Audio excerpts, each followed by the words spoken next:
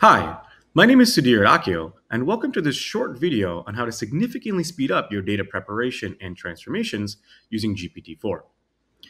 Now, a common task you may want to do with your data is filter based on a specific value or even category.